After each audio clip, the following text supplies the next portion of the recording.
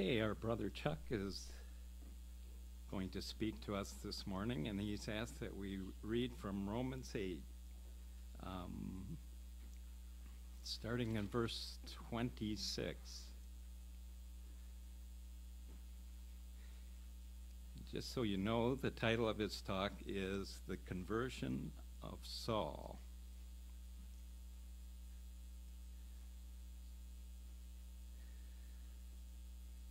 So it's Romans 8, 26 through 36. Likewise, the Spirit helps us in our weakness. For we do not know how to pray as we ought, but the Spirit himself intercedes for us with sighs too deep for words. And he who searches the hearts of men knows what is the mind of the Spirit, because the Spirit intercedes for the saints according to the will of God. We know that in everything God works for good with those who love him, who are called according to his purpose. For those whom he foreknew, he also predestined to be conformed to the image of his Son, in order that he might be the firstborn among many brethren. And those whom he predestined, he also called, and those whom he called, he also justified, and those whom he justified, he also glorified. What then shall we say to this? If God is for us, who is against us? He who did not spare his own Son, but gave him up for us all, will he not also give us all things with him? Who shall bring any charge against God's elect? It is God who justifies. Who is to condemn?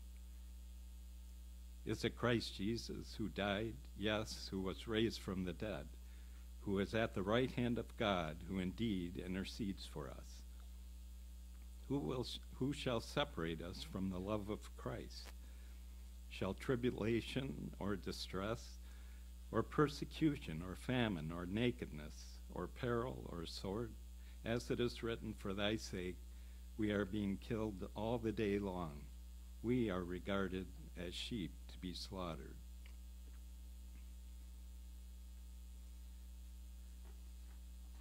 Okay, so let's give our attention to our brother Chuck.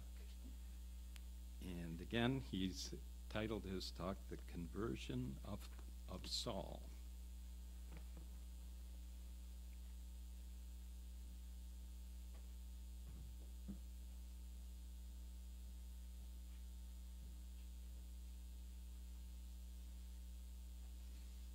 Good morning. The real significance of our reading from Romans 8 is not just the generalizations about life on this earth, but when you consider the man who wrote it, the Apostle Paul, it rings true with an even deeper depth, because he wasn't just spouting about theology, he was talking about life, and in particular his life. These were things that he learned. As it turns out, he had a lot to learn, and we'll figure that out a little bit later this morning. And I will be adding some to the text, but I think I'm doing it with common sense, and if there are errors in my extrapolation, I claim that they are my own. But with that, let's take a look at Acts chapter 9.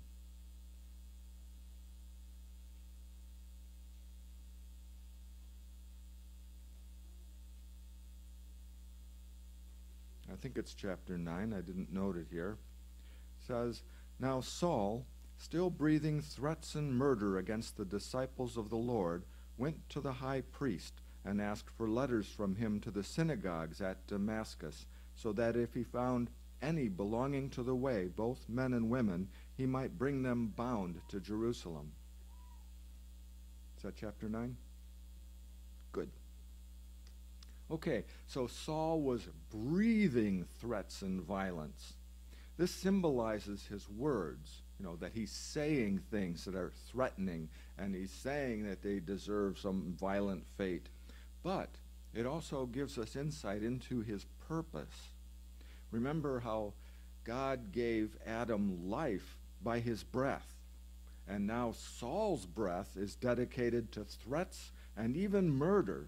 So this indicates how deeply he was set on seeing this through. He was determined to stomp out this teaching against the traditions that he received. It also suggests that every breath he took and every word he said was pointed in the same direction. Saul was a Satan to the apostles and to those who followed them. He certainly spoke against them, and in his Pharisaical mind, they were guilty of blasphemy, and they deserved to die. They'd been hounded out of sight in Jerusalem, and now he turned his sights elsewhere. We can surmise that he had heard they were still preaching in public, but now some of those same people were down the road to the north in Damascus. Saul went to the high priest himself to obtain letters of authority that would be recognized by the synagogues of Damascus. They might have evaded Saul's justice in Jerusalem, but they would have to do something more than just move to the next town. He would stamp out this false religion before it could spread any more than it already had. So Saul headed out for Damascus with written authority to arrest these lawbreakers. He would not be able to physically coerce the unwilling to go with him, so we can assume that he had a squad of deputies to guard and transport his prisoners. He would find these people and bring them to justice before the high priest in Jerusalem. Verse 3. As he was traveling, it happened that he was approaching Damascus, and suddenly a light from heaven flashed around him, and he fell to the ground and heard a voice saying to him, "Saul, Saul, why are you persecuting me?" And he said, "Who are you, Lord?" And he said, "I am Jesus, whom you are persecuting. But get up and enter the city, and it will be told you what you must do." Saul had almost completed his journey to Damascus when something very unusual happened. A brilliant light flashed around him, and he fell to the ground. The ancients referred to the highest sky as heaven, so I interpret this as a light from the sky. And we don't know if it was day or night, but this was no ordinary light. I'm assuming that Saul was traveling during daylight hours because it's safer and because he had the means to travel when he chose. A lesser light could dazzle you at night, but during daylight hours, this must have been a glorious light. He fell to the ground, and then he heard a voice. "I am Jesus, who you are persecuting." Saul knew that Jesus had been killed, but his followers were claiming that he was still alive. And now Saul heard the voice of this man Jesus, after witnessing a light like the glory of God.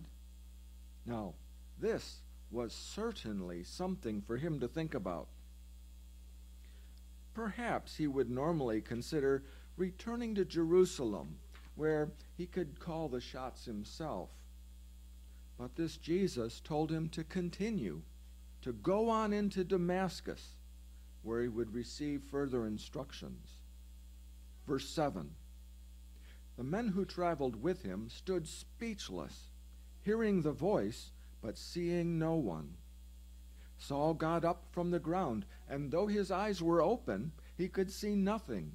And leading him by the hand, they brought him into Damascus. And he was 3 days without sight, and neither ate nor drank. Saul did not travel alone, and he was not alone in hearing this voice. The men could not see who was speaking, but they heard the voice too.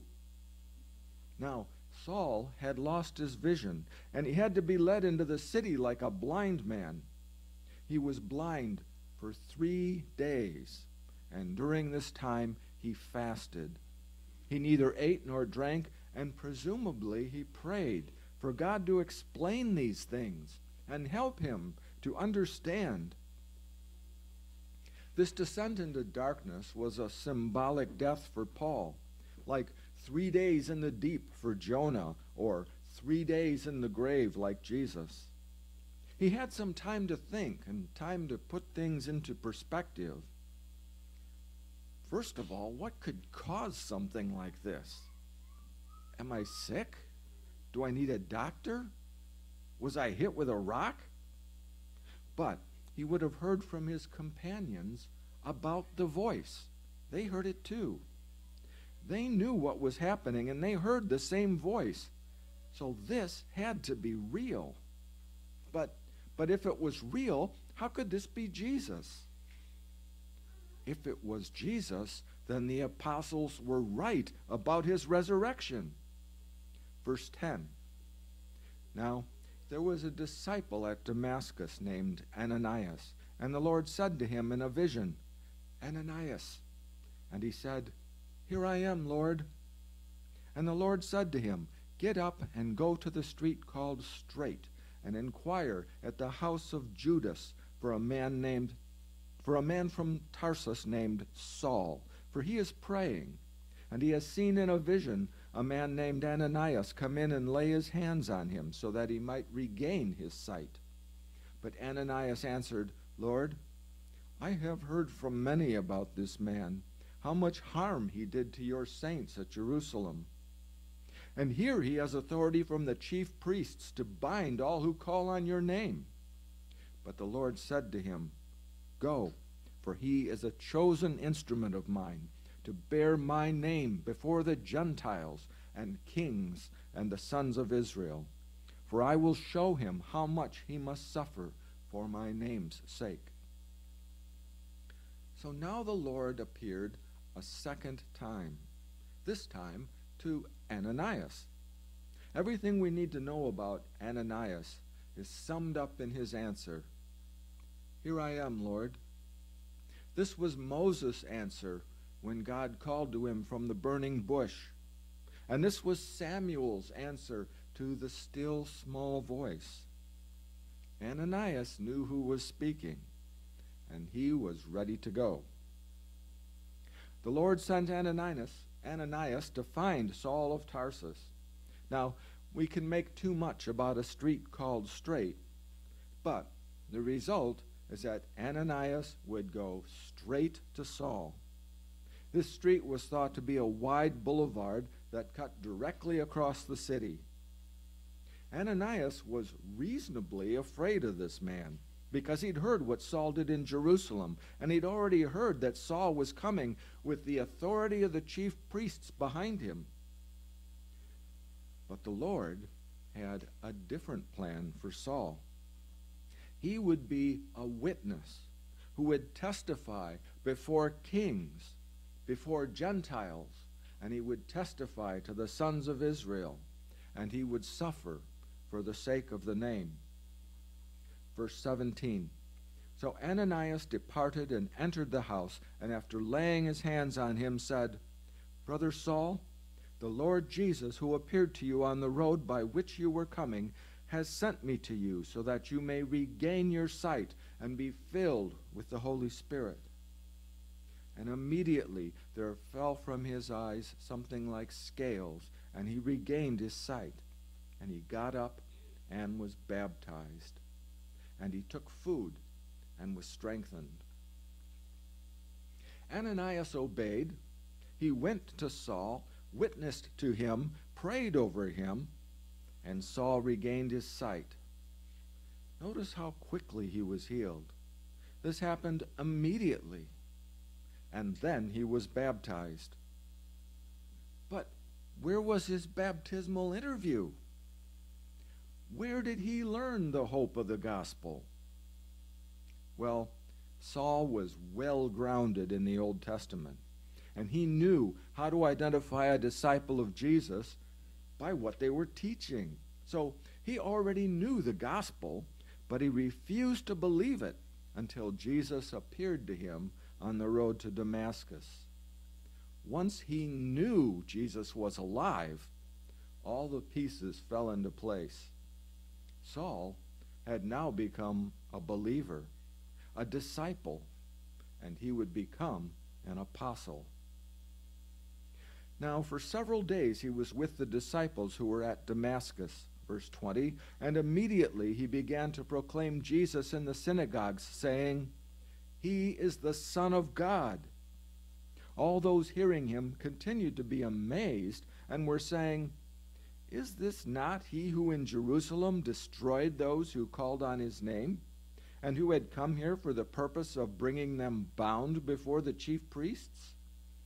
But Saul kept increasing in strength and confounding the Jews who lived at Damascus by proving that this Jesus is the Christ. Saul stayed with the disciples for a few days. Now these were opportunities for him to form friendships, but also an opportunity for discussing the scriptures together, because Saul knew what was written, but now he would discover how much was prophesied about the Lord Jesus. And he talked about these things in the synagogue, where he proclaimed Jesus to be the Son of God. This was amazing to those who anticipated his visit with fear, and confounding to the Jews who had no answer for a scholar like Saul. Verse 23. When many days had elapsed, the Jews plotted together to do away with him, but their plot became known to Saul. They were also watching the gates day and night, so that they might put him to death. But his disciples took him by night and let him down through an opening in the wall, lowering him in a large basket. The Jews could not constrain Saul with superior logic, and they could not convolute his arguments from the scriptures. But they had to stop him before he persuaded everyone to follow Jesus. They had to silence this man. And when they realized there was no other way, they began plotting to kill him. But this plot became known, and the disciples helped him to escape Damascus, lowering him safely outside the wall. Verse 26, when he came to Jerusalem, he was trying to associate with the disciples, but they were all afraid of him, not believing that he was a disciple. But Barnabas took hold of him and brought him to the apostles and described to them how he had seen the Lord on the road and that he had talked to him, and how at Damascus he had spoken out boldly in the name of Jesus. And he was with them, moving about freely in Jerusalem, speaking out boldly in the name of the Lord. And he was talking and arguing with the Hellenistic Jews, but they were attempting to put him to death. But when the brethren learned of it, they brought him down to Caesarea, and they sent him away to Tarsus. So, when Saul returned to Jerusalem, he tried to continue the work that he had started in Damascus. And he wanted to associate with the disciples.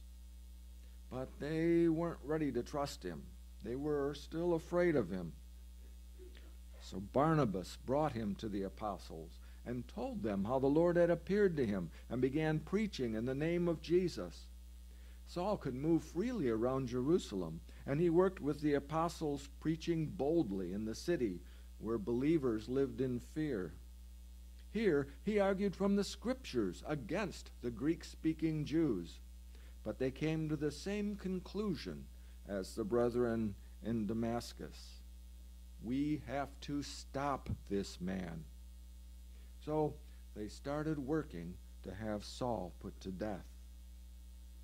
When the brethren learned that the Jews in Jerusalem were planning to kill Saul, they brought him down to the sea, and they sent him away from the murderous politics of Jerusalem and on to Tarsus, where he had friends and family. Verse 31, so the church throughout all Judea and Galilee and Samaria enjoyed peace, being built up and going on in the fear of the Lord and in the comfort of the Holy Spirit. it continued to increase. The confrontation with the Jews had revealed the character of both parties. But the timing of God and the wisdom of the apostles had saved Saul for the work to come. The result was a time of peace for those preaching the word of God. And Jesus was preached freely everywhere in Judea and in Galilee and in Samaria. The ecclesia of God was built up in the comfort of the Holy Spirit and the fear of the Lord, the effect of which was a growing movement of believers who followed the living God of Israel, looking forward to the promises of God to be fulfilled in his coming kingdom on earth. Now, in some ways, I wish that the history ended here. The apostles were safe. The gospel was preached. The ecclesias were growing. If it was up to me, that would be a good place to park the story, wouldn't it? But Jesus had spoken plainly about suffering. In particular, the suffering of the apostle that we know as Paul. This Saul is the Paul who wrote a large portion of the New Testament. And as I noted in our reading this morning from Romans 8, changes things a bit when you remember who it was that wrote it.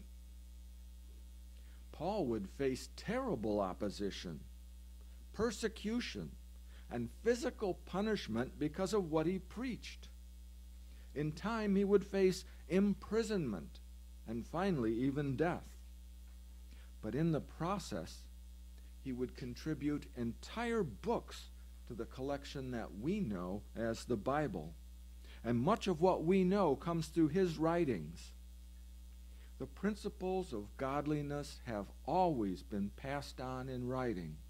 But the Apostle Paul laid out the Old Testament basis of his faith in Jesus and how Jesus fulfilled the word of God's prophets. And in that, he was uniquely suited to prove God is at work in the kingdoms of men. So, what did this mean to Jesus? And what does this mean for us? Jesus taught a gospel of repentance, where people could be forgiven if they were ready to change. And this offer of grace was sent from God himself, and it was shared with all mankind. We were not doomed because we did something wrong, if we were willing to make it right. This was a principle of restoration explained in the law of Moses. If you did something wrong, go back and make it right. The Apostle Paul needed to learn about repentance, but he learned it well, and he passed it on to anyone who would listen. Paul learned that he too needed to repent, and he came to know how much he was forgiven. This is fundamental to understanding his incredible motivation. Once he was convinced Jesus was alive and Jesus was sending him on a mission, he was dedicated to spreading the good news. Jesus taught about the resurrection of the dead. This was a reversal of the process of death and a reenactment of the creation of man in the garden. The dust of the earth would be gathered together and infused with the breath of life. The person who was laid in the earth would be raised to stand on his feet. This is central to the gospel that was preached. The promises of God were beginning to be fulfilled with Jesus as the first of many who would be raised to inherit immortality. Now, Paul was a Pharisee, so he had already confessed to the possibility of resurrection. But the resurrection of Jesus as the beginning of a multitude, well, this was a new thing. And the personal resurrection of Paul was suddenly a real possibility. Paul could be completely forgiven for everything he had done, and he was eligible for resurrection from the dead. What could be a greater blessing than that? And it was already there.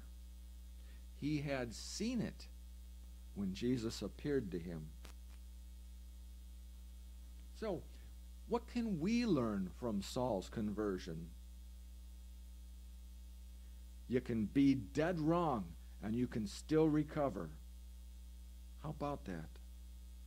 I was wrong on some very important things when I came to understand the hope of the Scriptures. I was headed in the ways of death, and I didn't even recognize that there was a better alternative. I can still be wrong, but I don't have to keep going that way. I can try something new, and I can learn new habits. I can correct my mistakes, and so can you.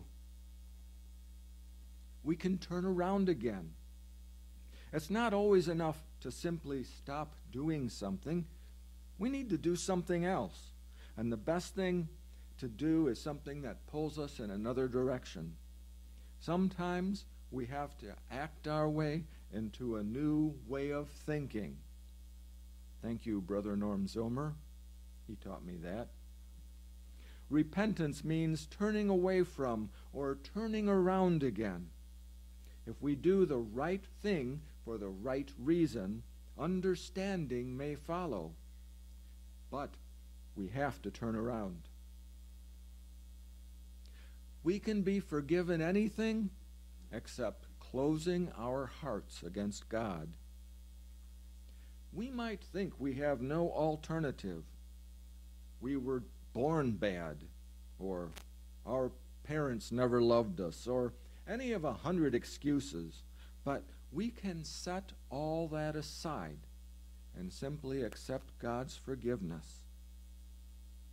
He's ready to forgive even before we ask. And it's His glory to forgive those who are willing to listen to Him. Jesus' choosing of us is more important than our choosing of Him.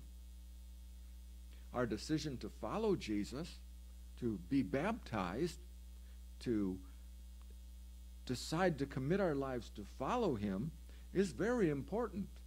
But that's just the beginning. We come to know that Jesus chooses us too.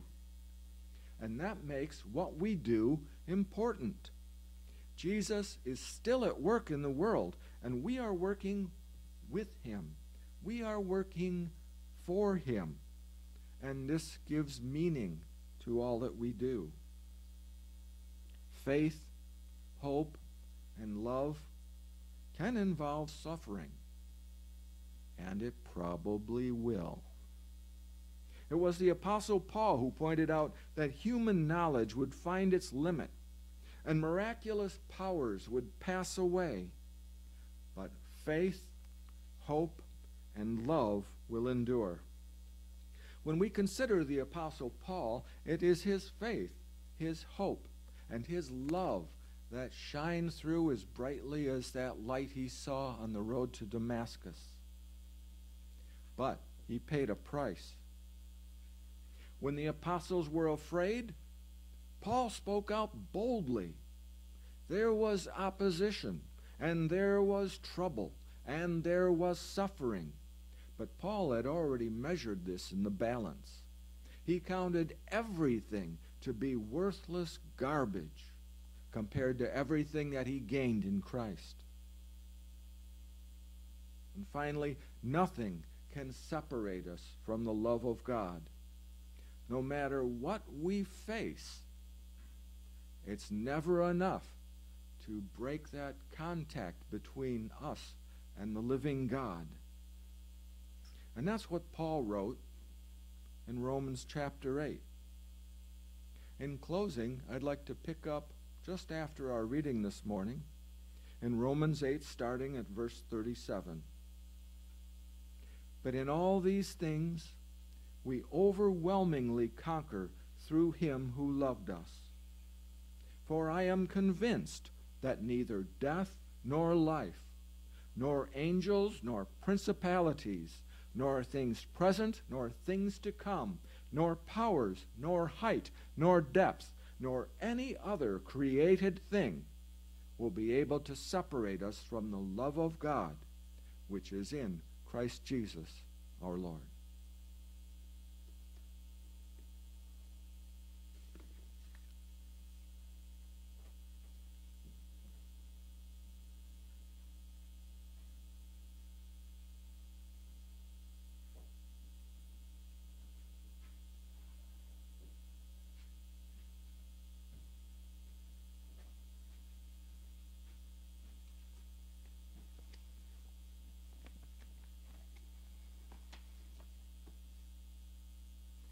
Thank you, Chuck, for those encouraging words.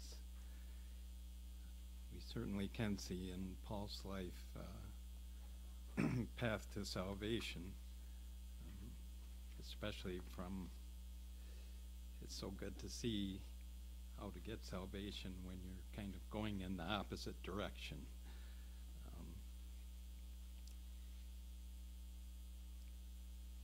But let's rejoice in our salvation as we remember Jesus through the bread and the wine. But first we'll sing a hymn together. Hymn 224.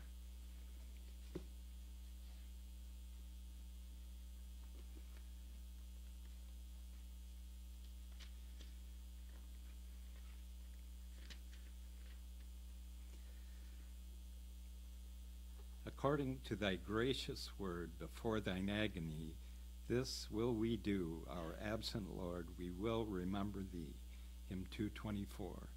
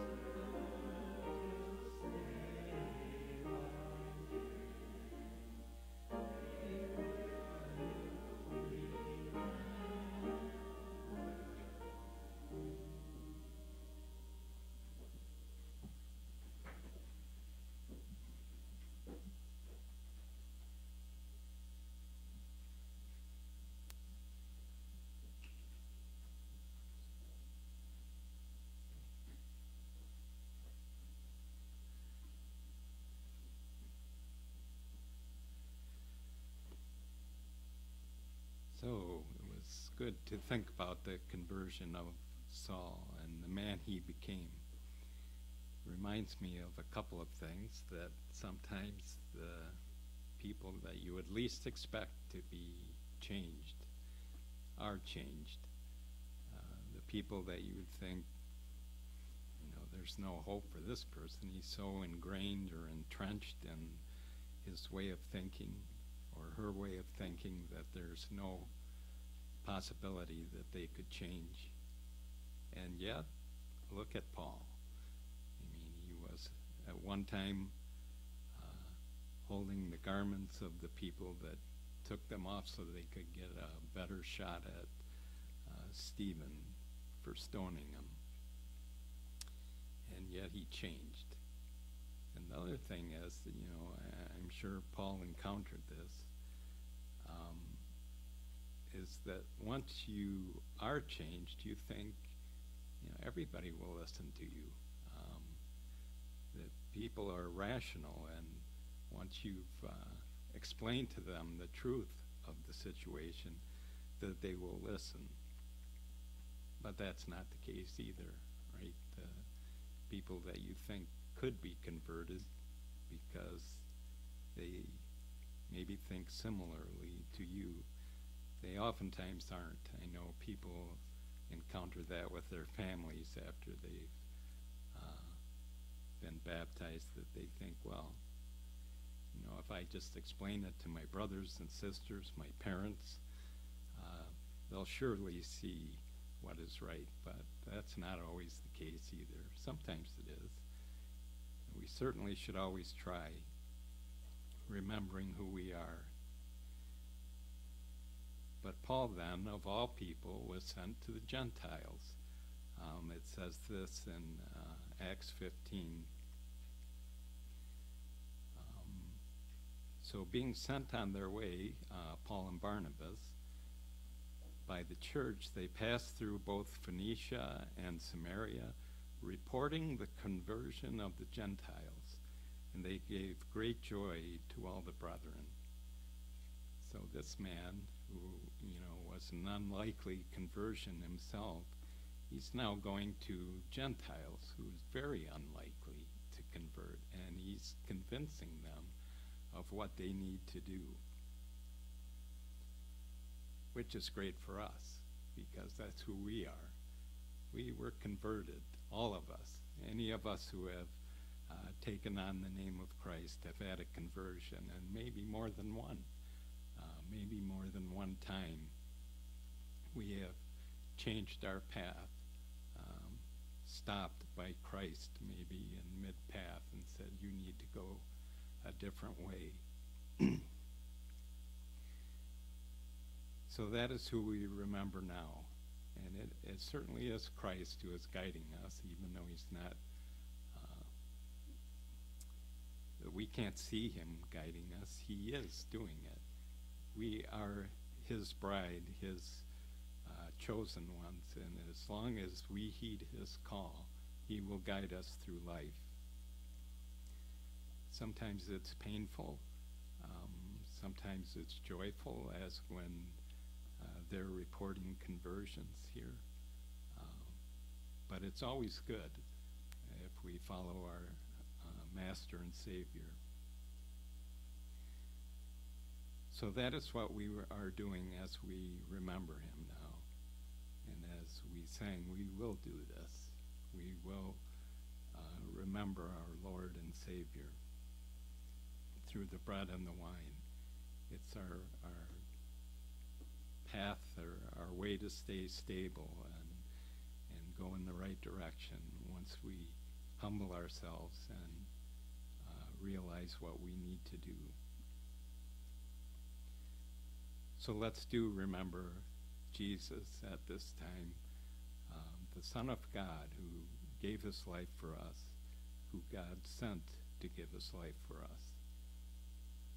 Let's remember him first through taking of the bread, and we'll ask Brother Russ to offer a prayer at this time.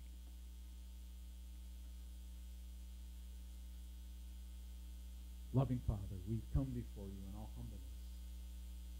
As we heard this morning, we saw how Saul was humbled. And as we partake of this bread, we see that it is your word made manifest, that manna that didn't rot, that everlasting manna.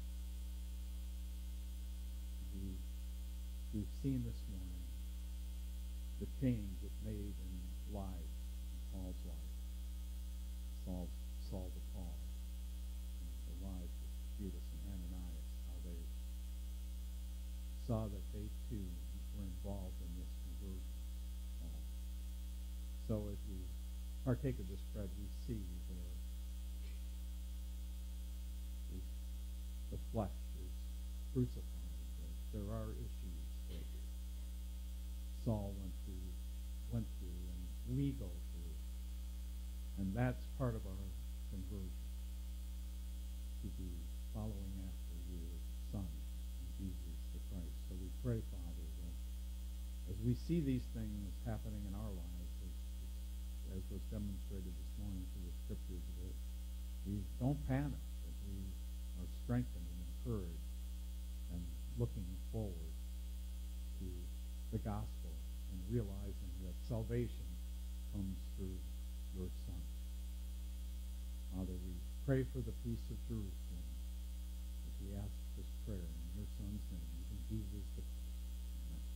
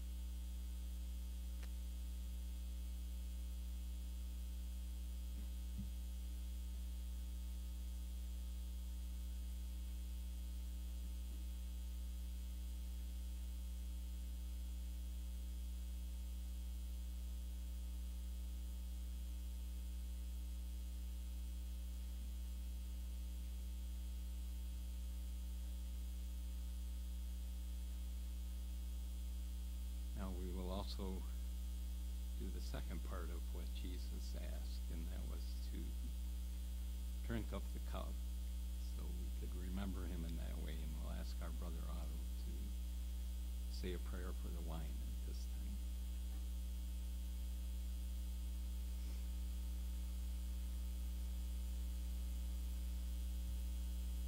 Father in heaven, hallowed be thy holy name. Lord, we are thankful that we are all here today.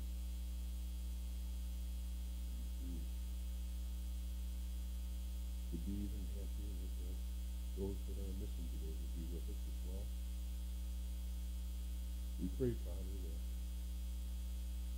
we examine ourselves as we take of this bread and this wine. And we remember now that this cup represents the new covenant in the Lord Jesus' blood poured out for us all for the forgiveness of sin. Father, we ask that as